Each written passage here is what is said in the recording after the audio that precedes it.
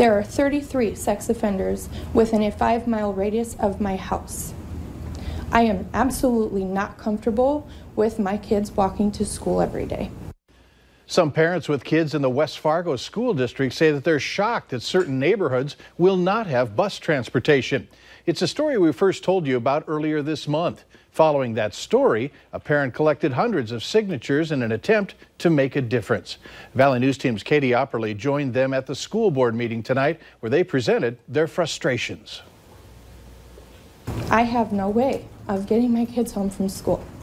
Nearly 600 signatures have been gathered in support of increased bus transportation in the Osgood area. Monday marked the first day of classes in West Fargo and forced many parents to find alternatives to get their kids to school. I also only own one vehicle. It's a minivan.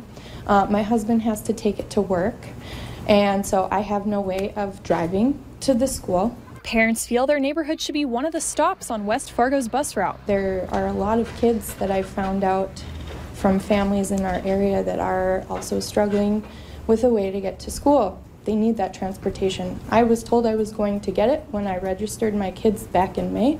This area is more than a mile walk from school, according to Google Maps, and parents are worried about the safety of their children. Is it not unsafe? I don't want to take that chance.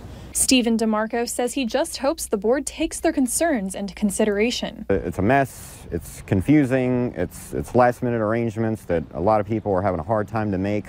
And these parents say they're looking for answers. I know they can't fix the transportation right away. Hopefully they come up with something, to help these parents out. Katie Opperly, Valley News Live.